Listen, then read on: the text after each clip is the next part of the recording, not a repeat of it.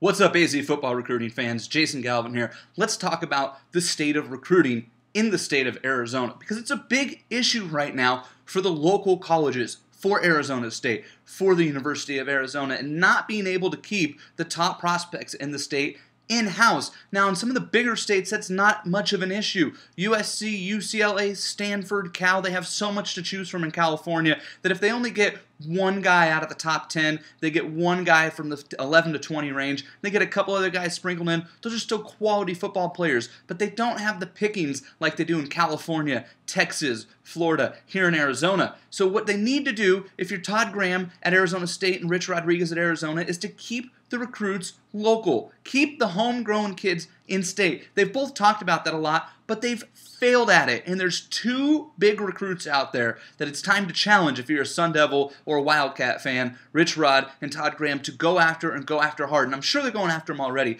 but they need to find a way to keep Priest Willis, who we've already documented, #1 recruit in the entire state, one of the top 150 recruits in the country according to ESPN. Got to find a way to keep him in state. LSU, Nebraska coming hard, USC is coming to the game late, but Arizona State hasn't been ruled out yet. There's a reason for that. Priest grew up in Tempe, goes to Marcos Deniza High School. It's less than 10 minutes from the Sun Devil campus. Priest wants to stay close to home. He's looking at the teams in Southern California, USC. He's looked at ASU. Todd Graham, you've got to find a way to keep him in state. 10 of the top commitments in the state of Arizona, 8 of them aren't coming to an Arizona school right now. That is unacceptable if you are an ASU or a U of A fan. Rich Rod and Todd Graham, they talked about how much they wanted to keep these kids in state. They're not doing their jobs yet. Mike Leach, Washington State's already come in and grabbed up the #2 recruit in the whole state, the top quarterback, Tyler Brugman out of Brophy.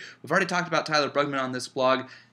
You can't let new coaching staffs come in your own conference and pick guys out. Jim Mora and the UCLA Bruins, there's a new staff at UCLA. That's not even the top school in their own city. They've got to deal with USC, and they've managed to come here into Arizona and pluck 2 big-time players away, the first of which is Jalen Ortiz out of Peoria at Centennial High School, a corner who's going to play right away for the Bruins, would have been a great fit at the University of Arizona, where we've seen them struggle all year guarding the pass. Sean Mannion in Oregon State had a career day against the Wildcats a couple weeks ago, and a game that U of A would have won if they had a corner who could shut down the opposing team's passing game. And then Kenny Lacey, the big left tackle out of Mountain Point High School in Phoenix, would have been a great fit here at ASU. ASU's got some depth issues on the offensive line. Why are Todd Graham and Rich Rod allowing these other schools to come in and pluck away some of our local products? They don't have the excuse of, well, those players were committed before we got here, because they've committed to new coaching staffs. So what made UCLA, what made Washington State so much more appealing than ASU and U of A?